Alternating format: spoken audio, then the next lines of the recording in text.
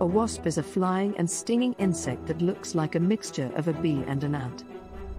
Some species are mostly herbivores while other species are mostly insectivores. Most wasp species are insectivore animals and prefer foods like spiders, caterpillars, ants, bees, flies, beetles, crickets, aphids, grasshoppers, cicadas, whiteflies, and many others. Nectar is a sugary liquid produced by plants. This liquid is usually found inside flowers and is created to attract insects to help pollinate the flowers.